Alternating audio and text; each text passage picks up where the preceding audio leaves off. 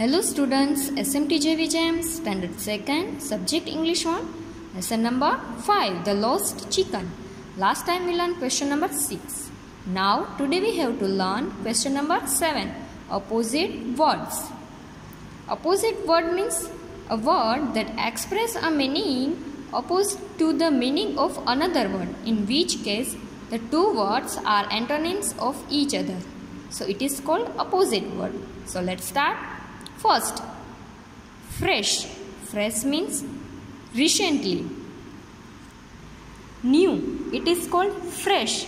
And stale. Stale means like we make pizza yesterday. So that pizza is stale. So fresh opposite is stale.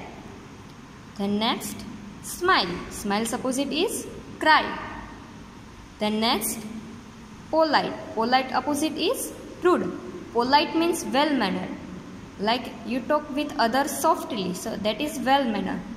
Then next, rude. Rude means bad manner.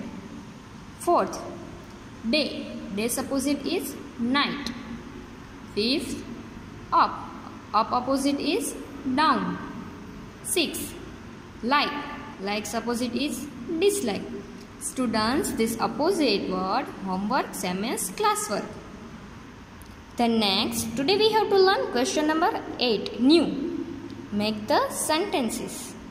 So, let's start. First, here below we give to some name and we make sentence about of this. So first, hen. We make sentence about of hen. A hen has 3 chickens. Then other one, a hen is domestic bird. Hen has 2 wings, etc.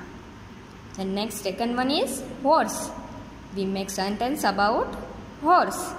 A horse eats green grass. Then other, horse is running fast.